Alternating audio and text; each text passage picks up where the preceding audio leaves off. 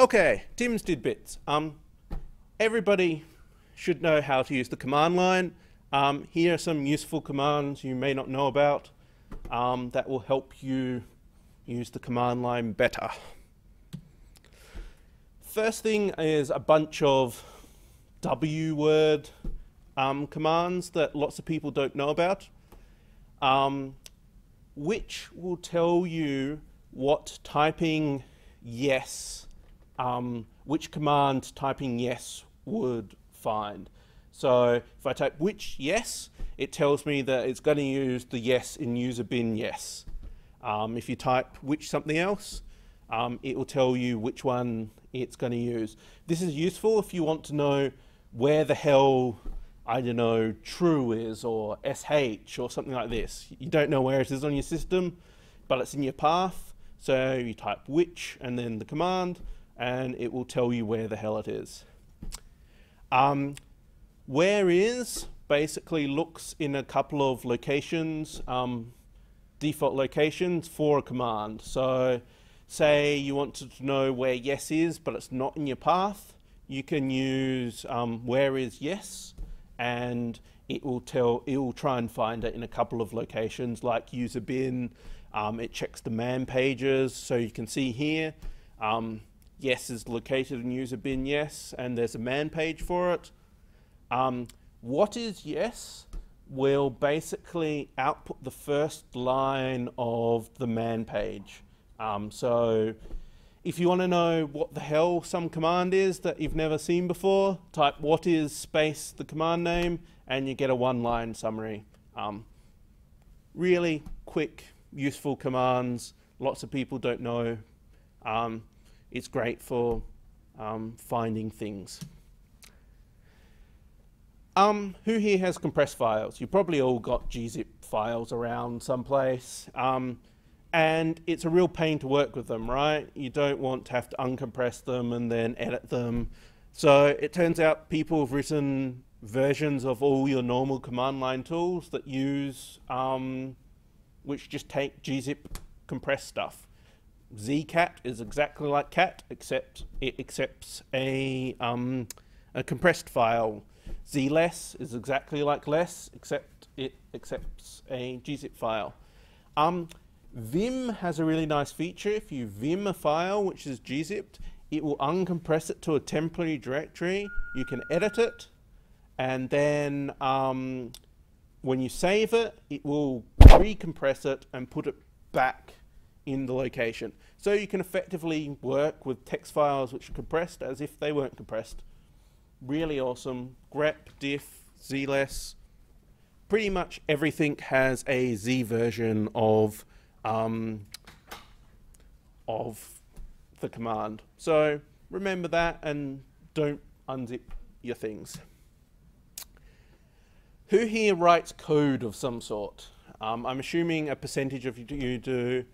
grep is a really nice way of finding where the hell certain things are.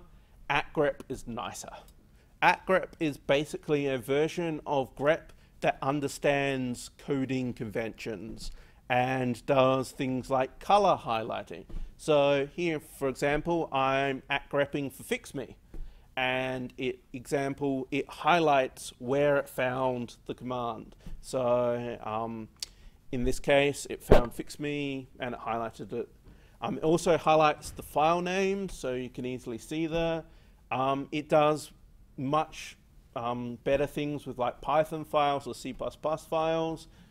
It understands how a function works, so you can tell it, please give me all the functions which have fix me in it, and it'll give you the complete context for the function.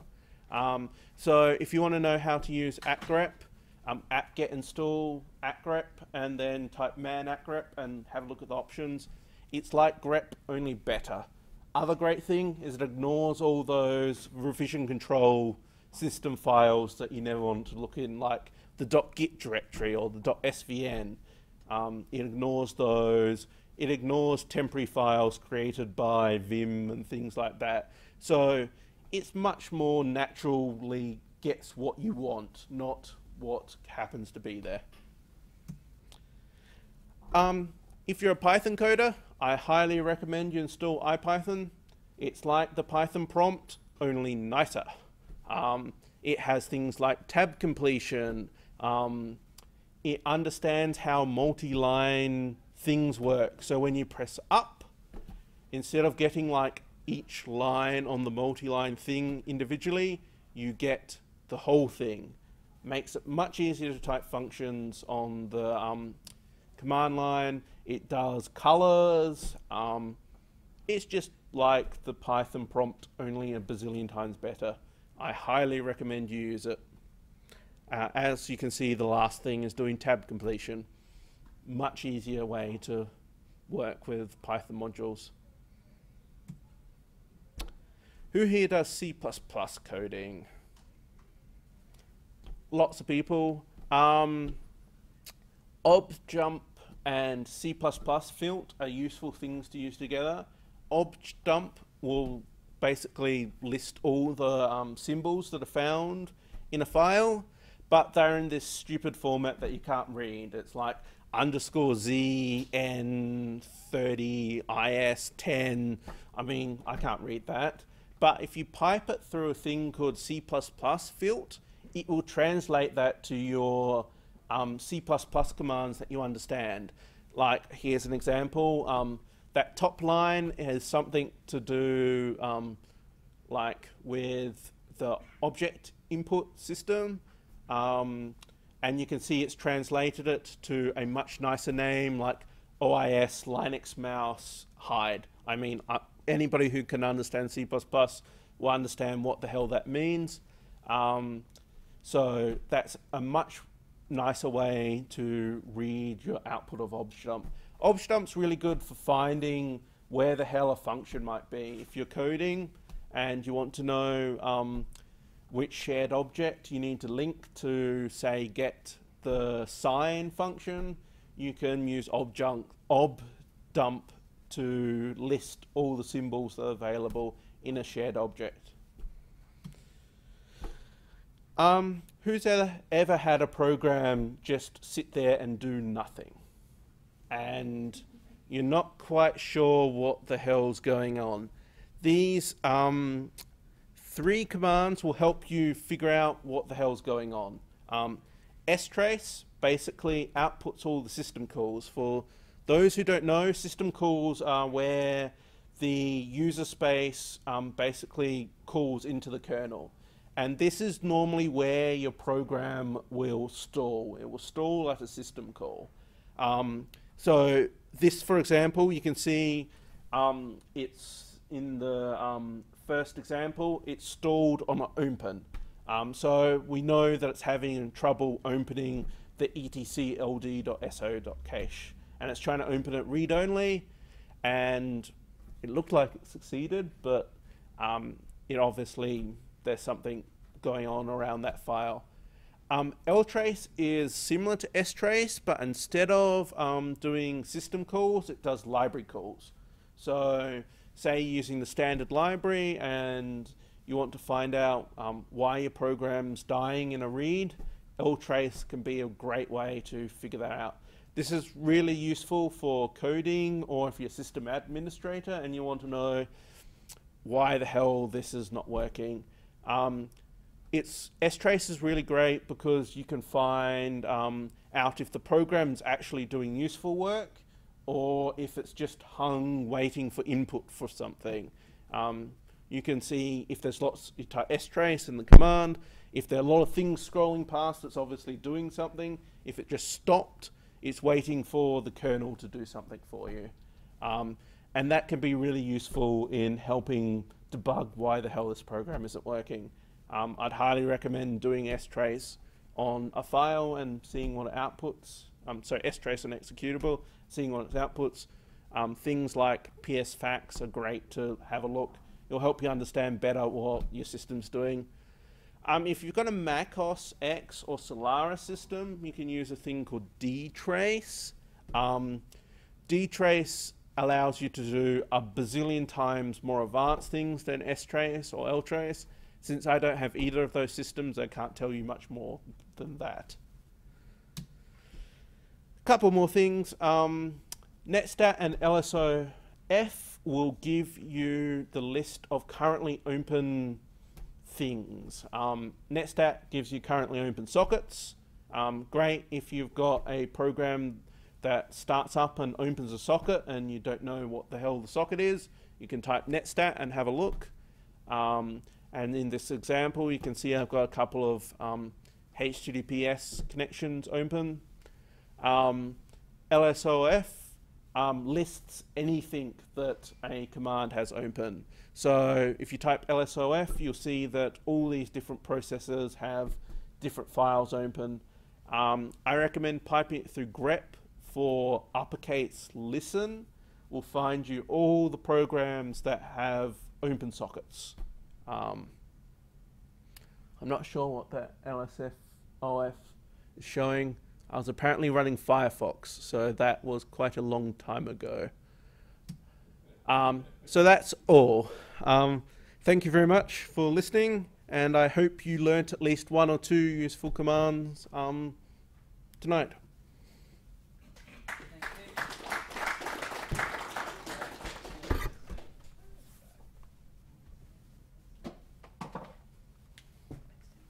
Who's next? That's next. Can I borrow that from you? I was going to get Ah. Fine. Let me log out. Thanks, Tim. I was hoping you wouldn't. This is a new one. It's a loaner. Looks nice and shiny. It is only new. This will be interesting. You've got a PDF on there, haven't you? No. No? What have you got? A Matroska file and an OGG file. Yeah, that's not going to play on a Chromebook. What can I play it on? I don't know. He needs a laptop. Can I borrow somebody's laptop? Only for a while. Just give me your password. This is a Chromebook. Yeah, if you want to look at a Chromebook. Ah, thanks. Straight out to the rescue. Thought it looked nice and shiny. It's going to wake up. Oh, here we go. Tim? Yep. Gonna- Good man.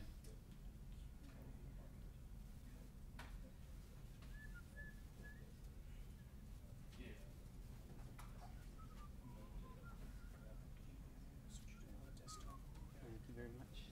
Good man. Where's the USB port on it? That side? USB and Thanks. Ethernet. 1024 by 768. There we go. I'll let you sort that out for me. Good man. Oh, where's my book?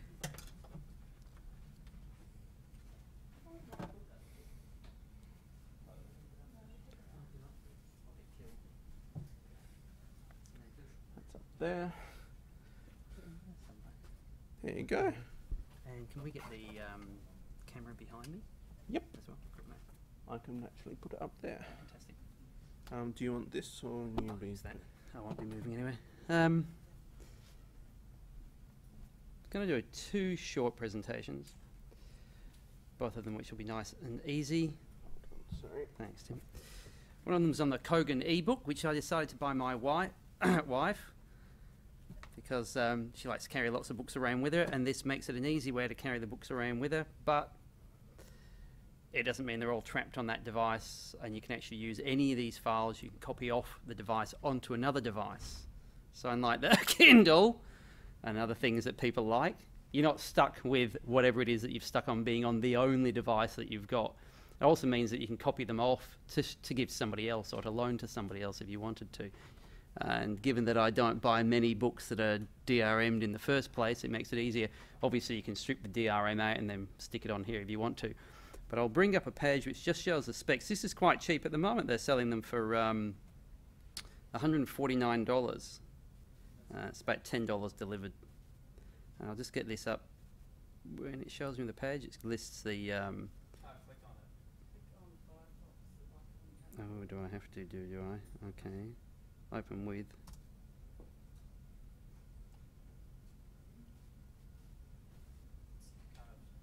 Oh, is it the... I can't see any... See, I can't see it on here. Yeah, as well. I see. No. If we can put it up there, that's good.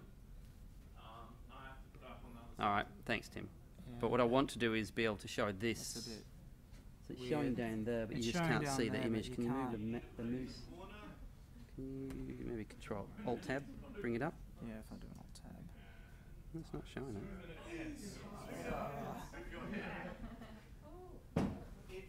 If I can see it. That top corner there? No, other corner. Here. This corner. Okay. Hold on, I'll move. Okay. All right. And if we can get this web page up, for some reason it just doesn't. It's showing in the Yeah, bottom it's corner doing here, but some just weird won't. stuff here on the screen here. So, Yeah. No, you can see it up there. If I put my glasses on, I can see it. so I have to Oops, do that. sorry. Oh, there I'll just go, give you a run through it at Jesus. the moment. You can see it actually takes a long time to load. This is the biggest problem that I have with it. So I tend to leave it on. There we go. You can see as the screen flashes, and you'll see how long it takes to load. There you go. It'll carry.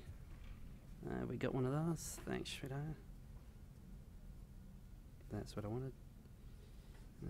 Make that bigger there. There we go. Oh, it's not the page. Sorry, just give me 2 seconds and I'll bring back this page that I wanted. Oh, using other people's machines. There we go.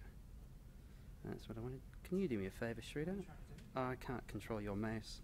Oh no, It's a there we bit go. Strange. Now I can It's- do it up here. It's not showing up on the screen, but At it's all. showing up here. Okay. Some oddness with the projector. Weird. It shows on here, not on the screen, and what I want to do is get that page Because there. what's the specs. happened is, I think it's expanding the display rather than cloning. yes, it is. Oh, there you go. Got it. No, you had it a second ago. There it is. There. There we go. Thanks very much. Okay, so if I scroll, can I scroll down? Good eye. I actually can't read that though. This lists the general specs. This is going to be fun because I can see it or you can see it, but not both of us. By the looks. Can you? If you can, because I can't read it on here and at the. Okay, I'll go in this top right hand corner. Okay. It weighs very little. I'll come around and show you instead. There we It go. weighs hardly anything at all. You can change the font size really, really easily. From quite small to quite large. You can read PDFs, text, EPUB, Mobi. Can't think what all the other ones. Standard text. It'll even read. Is this an NVIDIA? No, it's .txt files, .doc files, if you're inclined to do that. The software I'll show you later on that doesn't come with it, the GPL3 software, lets you convert almost any file format to almost any file format. It's fantastic for this. It works as if it was designed for it, which it wasn't designed for it.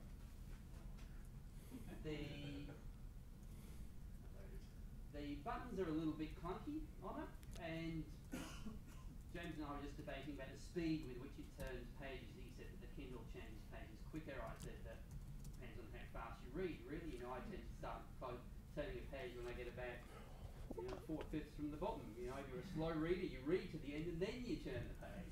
So it depends on how fast you read. To me, it's fast enough. I hit the button just before I'm about to finish the page and it turns in time for me. But if you're a speed reader, it might be a little bit too slow for you. No, I can't fix it on yours, I'm afraid. Okay. You put it up, I can then see it from. And if you stand there, the stream people can't hear you or see you. Oh, I can read that from here with my glasses on. No, here you go. So this is a general specs. I'd recommend you go to the Kogan site to have a look for yourself, just to see the general specs. But it's quite quick. It's got a built-in 2 gig memory. You can put additional memory cards into it. Here are all the different formats that it supports: PDF, CHM, EPUB, text, HTML, HTML. Rich text formats as well, etc., etc., etc., etc. So it will read quite a few different formats. If you get a DRM'd document, you strip it out, you can then convert it to be read on this quite easily. It does it very simply. It's a black and white screen only, so grayscale screen only, so you can't look at colour photographs except in grayscale. It will play back MP3s, I suppose, if you like listening to music whilst you're reading your books. It claims it's got about a 10,000 screen refresh rate, so even if you said it was 4/5 of that, it's still quite a lot before you actually have to recharge it. I've had it for a few weeks now, probably about 2 weeks. To me, that seems, if it went on for about 2 or 3 months and you didn't have to recharge it, that's a pretty good rate. Definitely means you can go on holidays quite easily and not have to worry about it. It comes with, my favourite, it comes with 1,500 books already. To be fair, probably about 6 or 7 of those I would read. Some of them are books by authors I've heard of, but I've not heard of the book, and some of them are authors I've never heard of and never heard of the book either. And some of them I would definitely say would be things that were published a long time ago and somebody may have taken interest in them. But you can quite easily get from places like Gutenberg, you can quite easily get a lot of books that I would read, for instance, or even just looking on the web. So like Moliere's The Misanthrope, which I downloaded on that. Seriously, if you ever want to read something that's hilariously funny, read either The School for Wives or The Misanthrope by Moliere. Absolutely brilliantly funny. Definitely up there with people like Shakespeare. It's extraordinarily humorous. Even translated from French into English, they're able to keep the rhythm really clear too. So you can collect a lot of books that you may want to read, but you don't want to go around looking for them in a second-hand bookstore, and you can get them for free instead. There are also a lot of ways of places where you can get books from electronic books that you can get, which are very, very cheap. My view about electronic books is that if I pay more than a couple of dollars for it, it's too expensive. You buy the paperback for $5 or $10. Why not buy that? Because you can sell it. You can give the book away. You can loan it to somebody else. The problem with sort of DRM material is you can't do any of that, which to me means that they should be worth about 20 or 30 cents to you because they restrict your rights enormously. The one reason I like the Kogan is because you can put anything on it that it will read, and you can take it back off again. You can do anything with the files that you like. You're not restricted to that machine, so you don't lose anything. It runs Linux, which is the only reason why I'm presenting it here today, otherwise I wouldn't. Where is it up to just at the moment? Hands up. Oh, there you go. You can see there's a little menu button at the top right hand side which gives you easy access to things. There's a favorites tab, which is what I use. It's very, very slow to read all the books that are already on there. It takes ages for it to load them all. I don't find navigating around that simple. You really need to know what you're looking for, or you've got to flick through. The search function works pretty well. And once you've found it, it'll actually put it into the history of books you've looked for, and then you can decide that that's a favorite. It'll also save whatever page that we were on last. So you put the machine away somewhere, pick it up, it goes back to the last page that you were on. You can quite easily skip forwards and backwards in it, and it'll do text searches as well for you. I downloaded some book that my wife had for her book club, and she's been quite happy to read it on that. Every now and again, when you convert a book, and I'll show you the software if I can get that back up here now. Here we go. Ooh, mouse. Tim, can you get me this video up here? I'll show you the software. That's on this. Oh, hello, James. You look just like James. Tim? Thanks. I can't get this to do that. I just want to pull either of those two. Preferably that one there.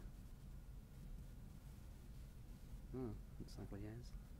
It's not going to show up there, is it? There it is. Can you make that bigger? Yeah. Good man. All right.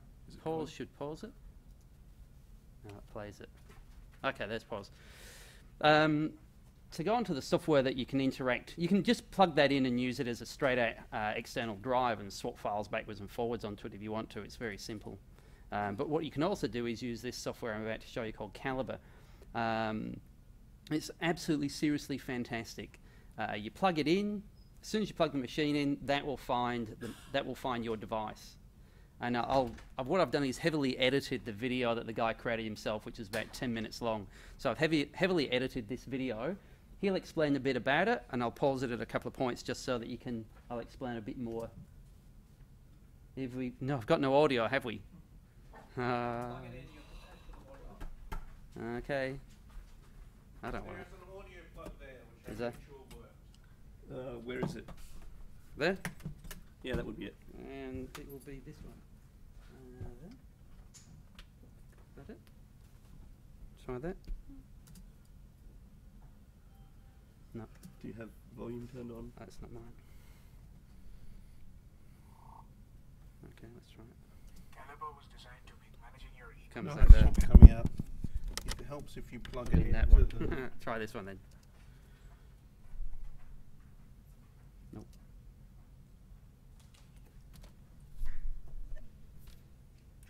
journals, comics, what have you. The first time you start Calibre, you will be greeted by the Calibre Welcome Wizard. Start by telling Calibre where you would like it to store your books. Every time you add a book to Calibre, it will be stored in the folder you choose here. If you do not like the default selection, you can change it by clicking the Change button. The next step is to tell Calibre what ebook device you have. As you can see, Calibre supports devices from all the major manufacturers.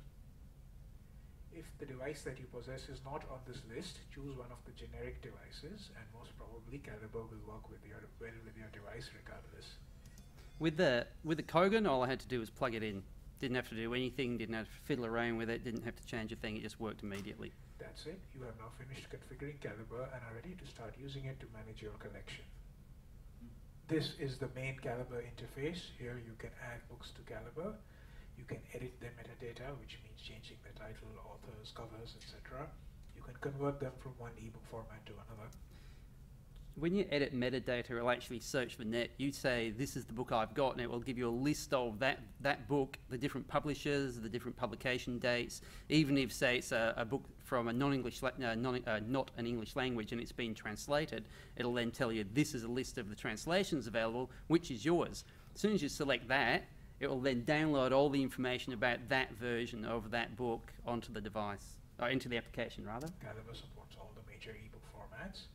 If you want to read a book on your computer, you can do so with Calibre's built-in viewer, which again supports all the ebook formats. You can ask Calibre to go out on the net and download news from websites like the New York Times, the Wall Street Journal, etc., and convert it into an ebook which you can read on your reader. Finally, if you're looking to buy an ebook, Calibre has a useful feature called Get Books, which allows you to enter the title and author of the book you're looking for, and Calibre will go out and search all the ebook sellers' websites to find the lowest priced edition for you. And it's got about 30 different sites that it will search automatically. It'll also tell you whether it's DRM'd as well as telling you what the price is as well, which is pretty good.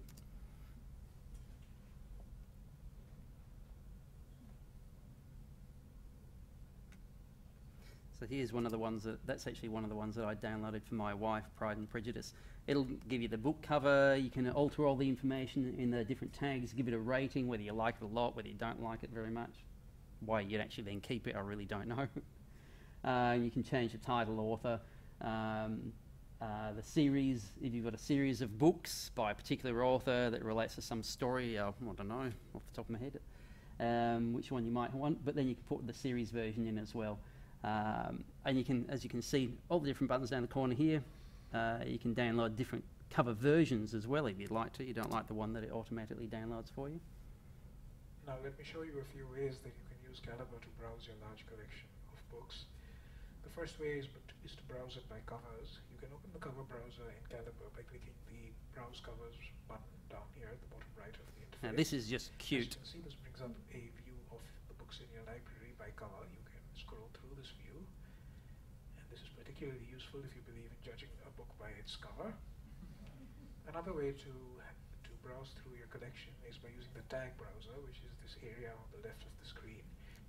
So as you can see down the left-hand side there, you can browse by authors, by the series, formats, publishers, any sort of tags that you add to something as well, any sort of identification that you've got for it. This little window in the middle where you can just flick through your books is very cute.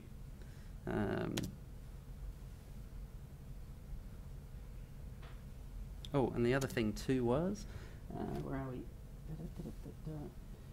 It's really easy to remove books, but it also asks you, do you want to remove the book from the device? Do you want to remove the book from the ebook library? Or do you want to remove it both from the device and the ebook library? So it's quite clear. It's very hard to accidentally remove it from somewhere that you want to remove it, so that you don't want to remove it from. It gives you quite a few options. So no burning option. To burn the book to something else, that'd be an idea, wouldn't it? Oh, what are you going to choose? Fahrenheit 451. That's the site for the software, and that was a very heavily edited version of the one the guys created is about 10 minutes. It's very comprehensive, very easy to follow. You seriously don't even need to look at the video to understand how to use it. It's dead simple. Nice big buttons, nice colourful interface, very pretty. My wife likes to just click on buttons. That's what she likes to do. Click on a button, it does something. Clicks on that button, it does something else. That's exactly what that is. You click on a button, it does something. It will copy the books to wherever you want to copy them to and from. It will create different versions. You could have, you could convert the book into several different formats, as you can see, and it will show you all of those versions in the one place. You don't have to go looking for the different version that you've created. That is the Kogan ebook reader, and that's Calibre. And like I said, once you've installed it, you plug in the device. It's got a micro USB plug, and it recognises the book right away. You decide that you want to send books to the device. You just say, these are the books I want to send, and you click on send, and it just sends them and tells you when it's finished. Fantastic, very easy to use. Definitely recommend the ebook reader, and absolutely recommend Calibre for using it as an ebook storage and library. Thanks very much.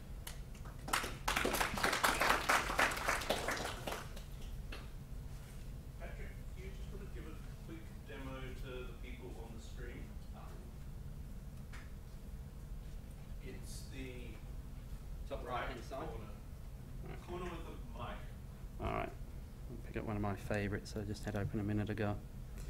Here we go. Okay, turn it that way. Okay, there we go. You can see the little sort of chiclety type buttons down the right hand side and these two big buttons down the left.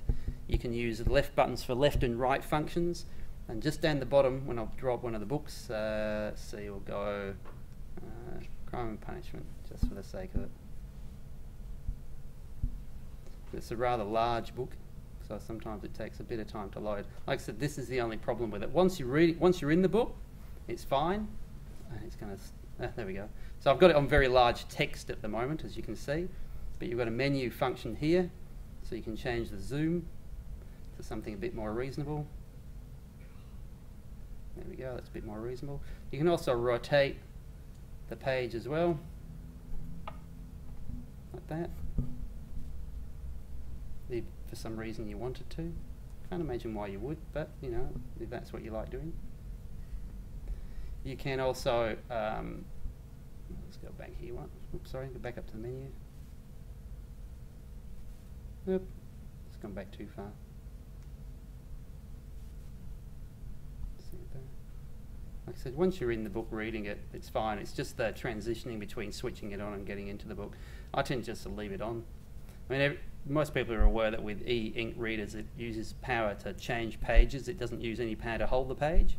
So leaving it on, some people have commented it takes a long time to shut down. Well, there's no reason to shut it down because it actually doesn't use power at all. It will close down after several minutes all by itself if you leave it alone, but it's not actually saving you any power by turning it off. It's a very strange thing to want to do.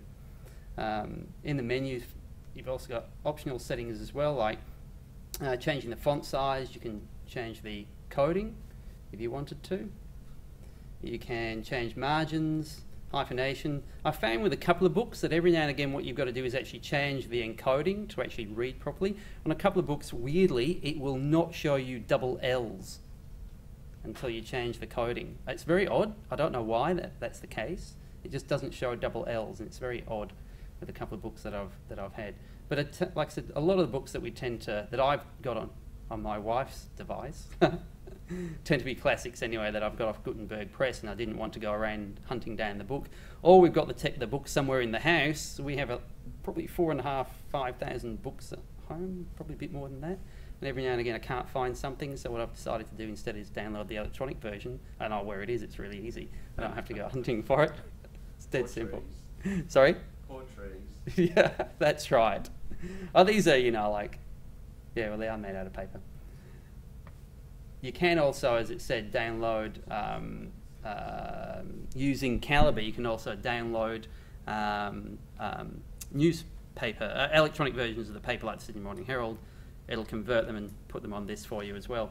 It's got, as I pointed out to a couple of people before, just on the back there, it's got a little reset hole. A paperclip works well in that. The first day I had it, within the space of about 2 hours, the device froze.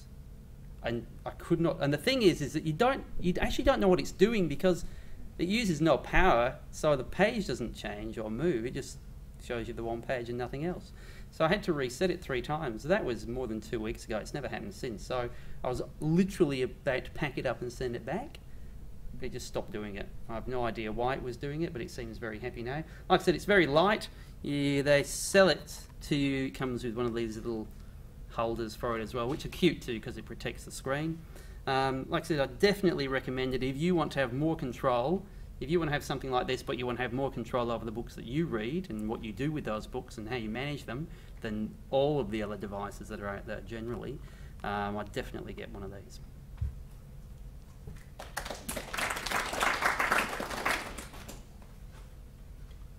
Next person up is Shida. Okay, take a look, pass it on. Take a look, pass it on. So can I just speak anywhere, or do I have to speak into the microphone? I need to speak into the microphone. Oh, that's much better. Okay. Now, if I can get out of this video. And now, my apologies for the technical malfunction on the laptop. I only got this a couple of days ago, and I'm not quite used to it. Although, I could probably go... Let's display all monitors, that's what I want.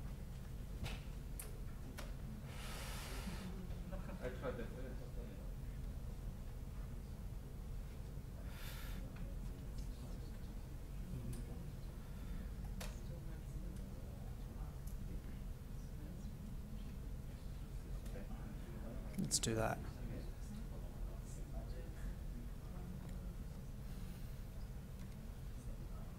Okay. Oops, wrong key. There we go. Okay, so my name is Sreedhar. I'm the technical manager at One Laptop Per Child Australia. And we just had our 2nd anniversary. In fact, I believe it's today. Barry, is that correct? Is it today? Correct. Yes, okay. And we had a little shindig yesterday, and we gave a bit of a presentation. I thought I'd relate that to the SLUG crowd as well. So, 2nd anniversary, we had a cake and everything. It was nice and fun. Well, you always start small, and then you grow. But, you know, some great companies have started as a couple of guys in a garage. In our case, it was a bedroom.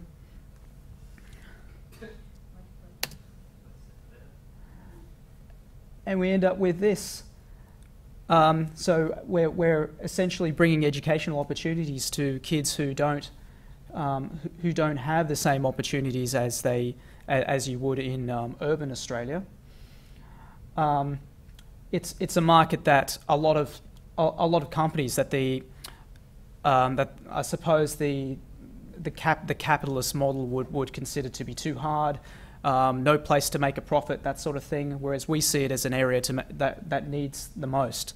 And we're a not-for-profit, so we're not in it to make money. We're not in it to do the easiest thing. We're actually trying to achieve the most amount of good we can. And that's basically what we're trying to do overall. There are 3 main groups that we're trying to satisfy.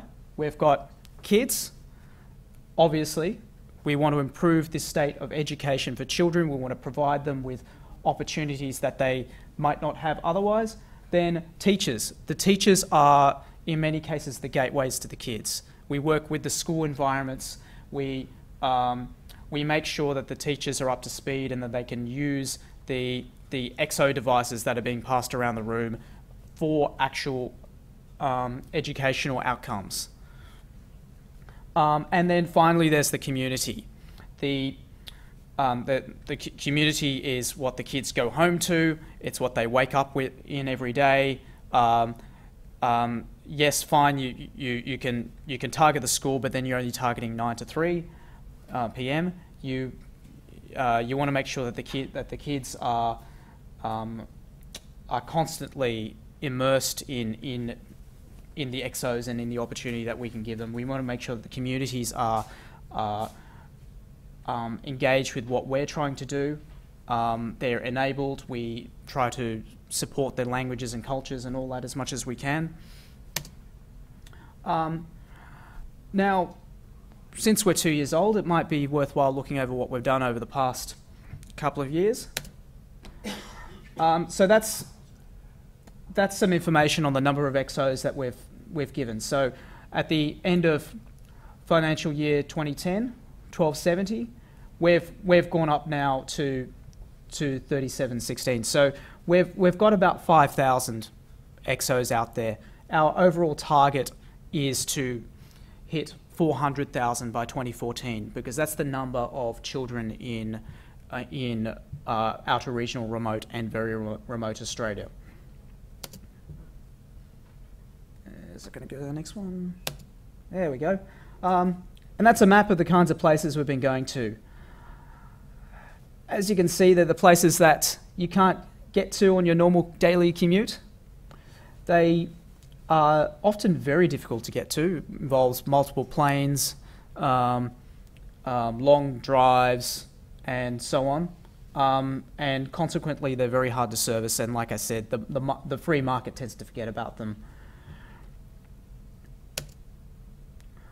And as an indication of the kinds of circumstances these children live in, there's an index of community socio-educational advantage. And if you look at Knox Grammar, for example, that's at over 1,200, and the schools that we go after are half that. So they've got far less resources and opportunity than the kids on the coasts of Australia where the metropolitan centres are.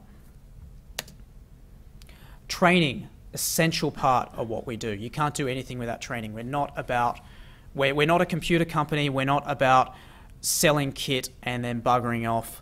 We really want to make sure these things are used in the classroom to achieve educational goals over a long period of time. We're about sustainability, so we want to make sure that teachers get trained. We want to make sure that teachers are enabled and supported over the whole course of the children's education. Only then can you really achieve real effect. So that's a bit more information on the kind of impact that we've had. We've been, as a young organisation, we're constantly improving the ways we do things, and we've now settled on an online teaching model for the teachers, and that's allowed us to achieve a lot of scale with enabling the teachers. They've come on board. They've gone through their training course, and then they understand the exos a lot more. They understand how to manage them in a classroom environment. They understand much better how to actually use them to achieve the outcomes that they need to. Now I'm going to play a short video. So we've already got the AV plugged in, so that's great. How's the volume? That's max. That goes for just under 5 minutes, and you can stop hearing from me for a moment and listen to what some of the teachers are saying in remote Australia.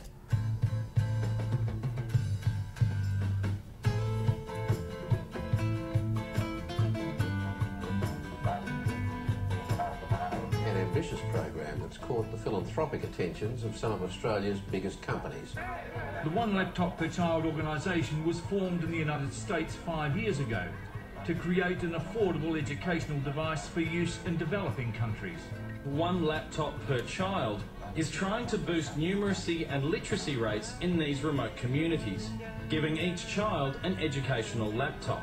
So far, 1,500 laptops have been delivered to children in remote parts of the Northern Territory and Western Australia, with a plan to distribute 400,000 over the next 5 years.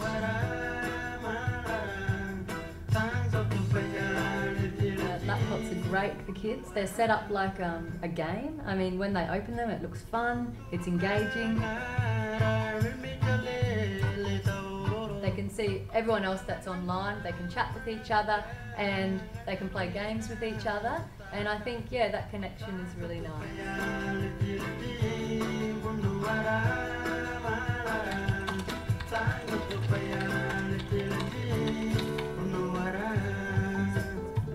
it'll be a very big change for our students when they're using these laptops, because when we were going through school and we didn't have these advantages like these children are going to have. One laptop per child program will just provide them with an exposure to new technologies so that they can use that technology for things that they are interested in doing. Students here, the world ends here, but there's a big world out there.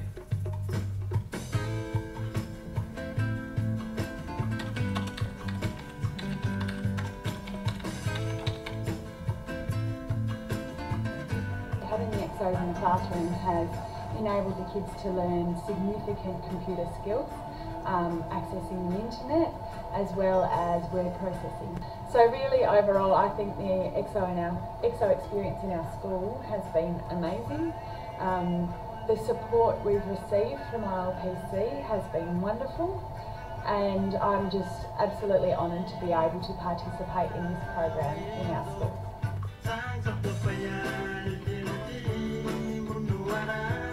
The programs on them are suitable for all ages, all learning styles as well. The students are going to take the EXO and they're going to take ownership of their own learning. I think it's a powerful tool, it's a powerful resource. The students are just going to go full force with it. The way the world is working, if you want to get a job anywhere, especially if it's off the Mornington Island, those kids are really going to have a really good understanding of technology. So I think in that way it will really help connect them to hopefully future jobs.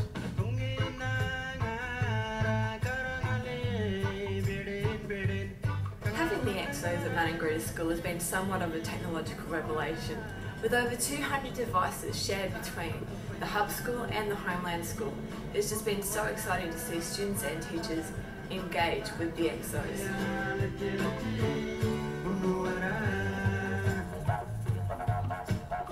They use the cameras, they look at themselves and like make funny faces and stuff, and like I try not to laugh. They are having fun with it. What I would like to say to the corporate partners that have been involved in this program, I'd like to say thank you on behalf of Dulwich State School, on behalf of our children and the children of the other schools that are benefiting from this initiative.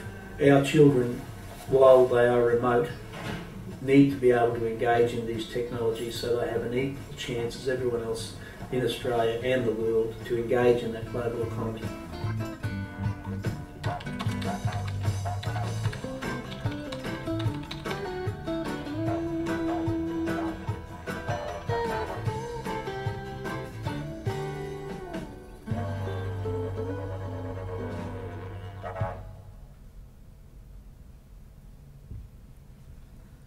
So that's that.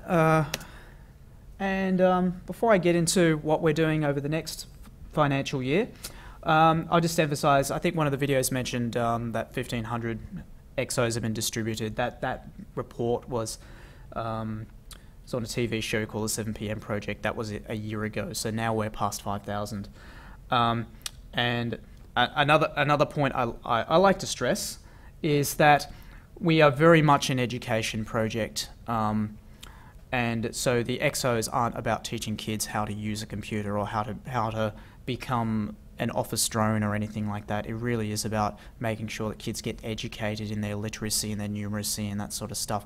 In the 21st century, we should be thinking beyond pens and paper and textbooks. We really should be thinking about how we can digitize this and make things interactive and collaborative as well. The EXOs aren't just devices in their own right, they also talk with each other over a network, and in fact they can create their own networks as well, so you're not tied to school infrastructure or anything like that.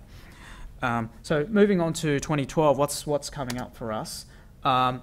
We need the support of the public, we need the support of you guys to really make this happen. We are a charity. Obviously money doesn't grow on trees, and so we're not just looking for money, we're looking for support and help in any way. And there are some, various ways in which we're doing that. There's plenty of information on our website if you go to laptop.org.au. That's that's a sense of the scale that we're trying to work with. 400 teachers, 10,000 children. We want to do that over the next 12 months, and we're accelerating. We are growing at a very fast rate. To hit 400,000 children, we obviously need to go at a faster rate than this. And so far, we've been doing very well with our targets, and there's nothing to suggest that we won't hit our targets in the future. And so our primary focus is over the next year to grow and expand. In addition to getting support from the general public, that's one side of things, but the other side is actually on the ground. We need to help the existing teachers that already have XOs. They're already doing great things with them, and then we also need to grow the pie. We need to attract more, make OLPC a program that is viable, and not just in terms of the functionality of the XOs, but also in terms of how well it works in the classroom, how well it fits the community, and those things. We are building a new website for educational purposes to assist teachers and to provide information to the public as well about what we're doing in our educational space. We're putting together help resources, tutorial videos, and that sort of thing, and that's going to be up at education.laptop.org.au. So that's kind of what it looks like at the moment. And yeah, these XOs are delivered free to the schools, and it's a lot of it is sponsored through corporates and donations and other forms of assistance. And this is my area because I'm technical manager. Obviously, these XOs have software on them, and the software needs to be maintained and updated and developed and so on. In Australia, we're part of the global OLPC community, and there are various ways to assist. If you go to that website there, dev.laptop.org.au/participate, there's means and ways for you to get involved: development, testing, documentation, finding bugs, that sort of thing. There's a technical mailing list where people can discuss matters and ask questions. And yeah, that's it. So thank you very much. Now that I'll leave those XOs around to circulate. By all means, play around with them. If you've got questions, you can grab me. And I believe my friend Patrick has a word to say as well. Sridhar was kind enough to loan us a couple for a very short period of time. I have 3 children, the eldest 2 are at primary school, and they brought some friends around. So there was about 8, 9 primary school kids came around to have a look at these machines. They absolutely loved them. My kids obviously are going to be quite competent at using computers, but they're designed for kids. They are kid size, kid scales, as you can see by looking at it. It's a perfect fit for their hands. The applications that were on them, they found really, really intriguing. So my kids, like I said, use computers quite a lot for good reasons and not so good reasons, but they found the XOs absolutely fantastic. They love them, and I can see why they're really popular at schools very, very easily, because they're so useful, but they engage kids quite quickly, and because they're designed for their size, they're very, very easy for them to use as well. Everything's just the right scale for their hands. Thanks, Sridhar. And next up is Margarita, I think. Yeah, sure. Yeah, we can leave it up. Or whatever the Google product is that doesn't browse. Let me just exit that. And yeah. And then after Margarita's talk, we're going to have a short break. And there's things here to eat. So you get on the side and the food on. That's right. I should give Patrick back his stick first.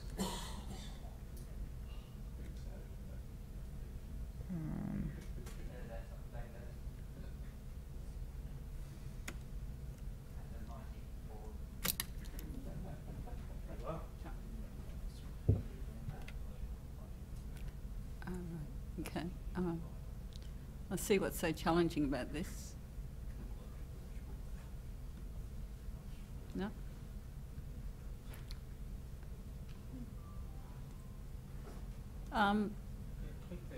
Click there.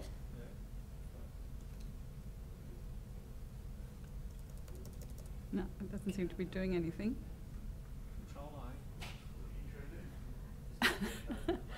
Yeah. I suppose if I do this.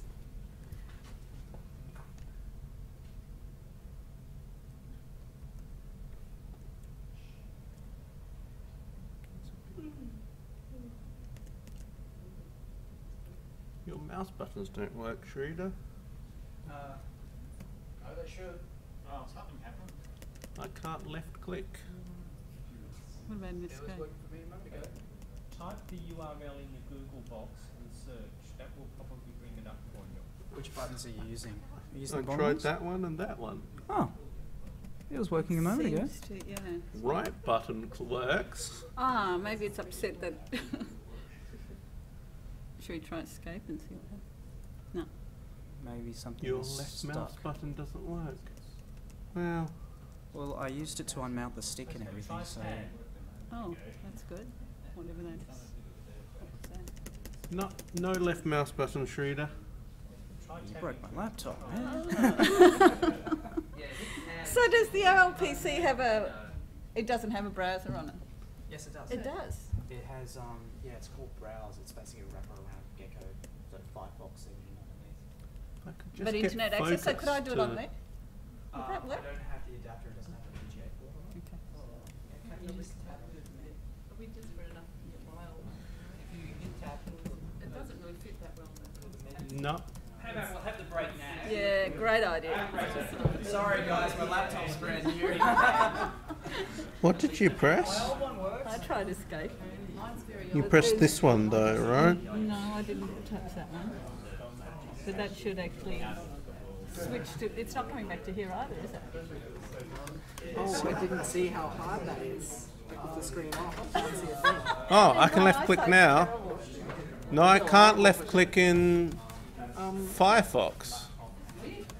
I can left click there. Can't left click here. Can't left click anywhere.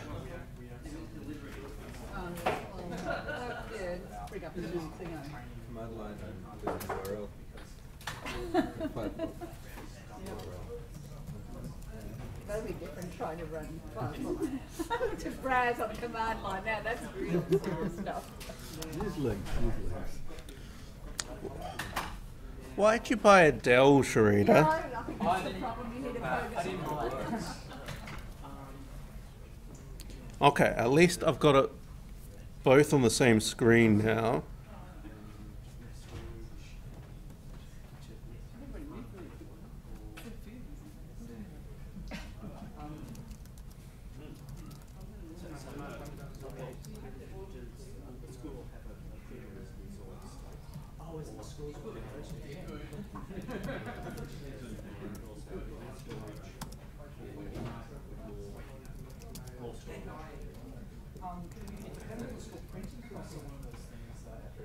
What are you doing? Reprogramming the computer?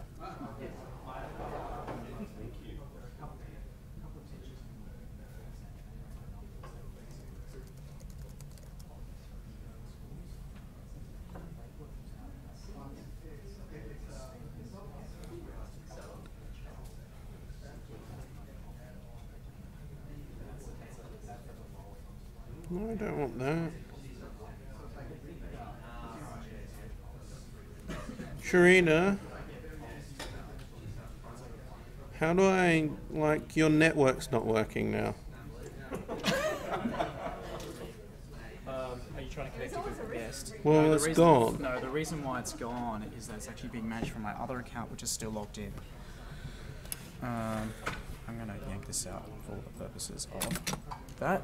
I'm never going to get it back now.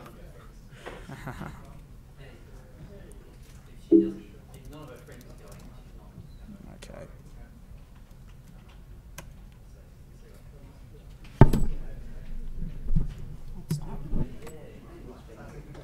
Ah, here we go.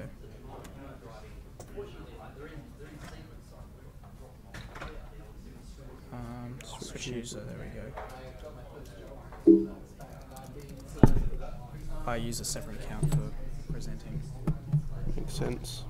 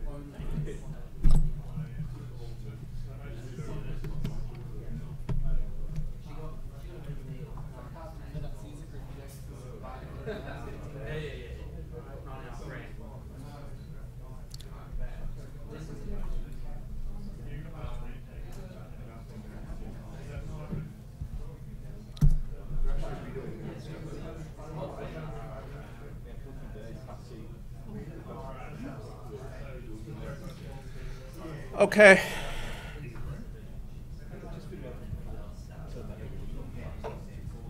Where do you... Margarina, where you going? Yeah, no, I want her to get it up so I can prove it works. Well, I've got it working, but because your display doesn't have any other mode, I can't set it. I can't set it to the same I can get it to mirror. I just can't set this to the same resolution as that. So in mirror mode, you full screen doesn't go full screen. And it was the same. It was the previous generation of the same one. I think that next one.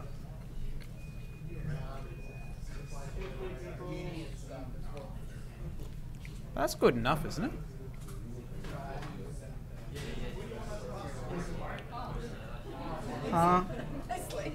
Okay, what we've got, it works, but that screen has nothing on it, Okay. and you have to look up there. Is that a Yeah, problem? it's all right. As long, I'll try. No, that should be okay. I don't need to type very much. As long as...